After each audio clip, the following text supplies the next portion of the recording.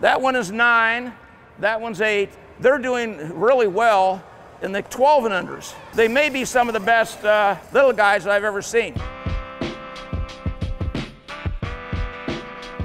For my ideal forehand, what I'd like to see, they're probably going to be hitting a lot of their balls semi-open stance, but if a ball is coming right to them, what I want them to do is I want them to move forward, and I prefer those closed stance if you can move forward. If they're moving laterally, then they can start getting the semi-open or open stance forehands. Grip-wise, I would like between a full Eastern and a semi-Western grip like that. Take back, what I want to do is I want to make a unit turn. I'd like it away from my body. I don't want to get it too close. I don't want to get too far away. I believe in a little bit shorter backswings for most of the players nowadays. I'd like to see the hitting side of the ball shot away from the body, pointing off the side wall just a little bit, racket it above their wrist like this. UST would like it to be a little more stripping down. I'd like it a little more cocked forward like that towards the net like that. When you drop down below the ball, it gives you a lot more head speed. Most of the kids will probably be best at doing that. Swing path, I want them to swing out through the shot. It's going to go below the ball. It's going to extend out. Doesn't have to be some stretchy thing, but it's got to extend out far enough where they can hit through the court. The fall through is going to depend on the height of the ball and how much topspin they're hitting and the shot they're hitting. But basically, you want them to end just about shoulder high. We want to keep the racket face pretty much vertical. All the players are not going to end up with the same follow through. Each player is going to be a little bit different. Their follow throughs will change according to the height of the ball they're hitting too. If they're hitting really low balls down there like that, the fall through it might be a little bit lower. If they're hitting waist high shots or high balls, they're going to end up a little bit higher.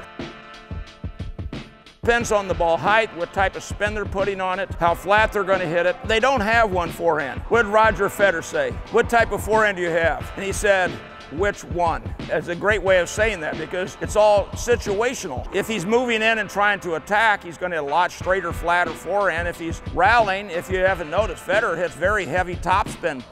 Most of the players hit much heavier topspin when they're behind the baseline and moving laterally.